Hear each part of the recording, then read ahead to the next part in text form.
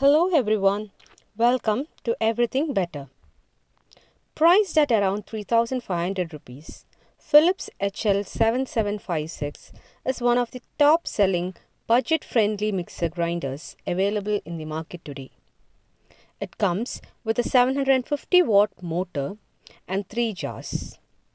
Let us take a look at how it performs, its design and other features in this review. As mentioned, the mixer grinder comes with 3 jars. The first is a chutney jar. Compared to most other 750 watt mixer grinders, Philips HL7756 has the smallest chutney jar. Most other options have a 400 or 500 ml chutney jar, while Philips HL7756 has just 300 ml capacity. Then you have a 1 liter dry grinding jar. The dry grinding jar lid does not have a gasket, but still it fits snugly due to its ribbed edges. However, a few user reviews mention that it may get loose after a few years of use. The last is a 1.5 liter wet grinding jar.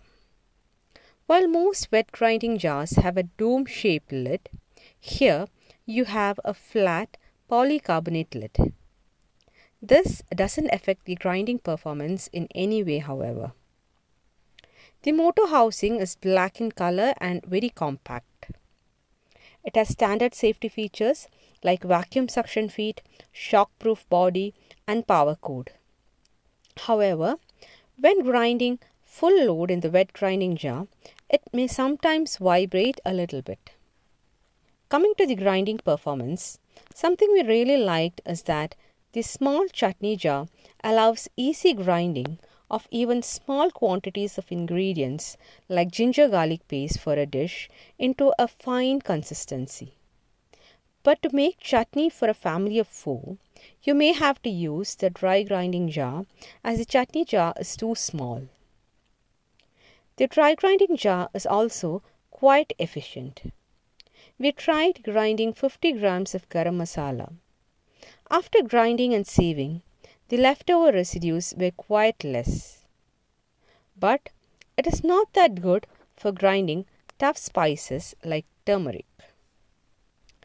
The wet grinding jar is also quite good. You can grind 3 cups of rice and 1 cup of rice in a single go in less than a minute into a smooth consistency. Even smoothies and shakes are blended into a smooth consistency in no time.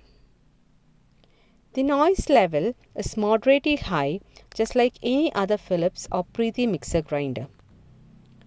Overall, considering the price and performance, it is one of the best budget-friendly options to consider. A drawback, however, is that the rivet that holds the blade in place has a tendency to rust. So you have to dry the jar very quickly and carefully before storing it away.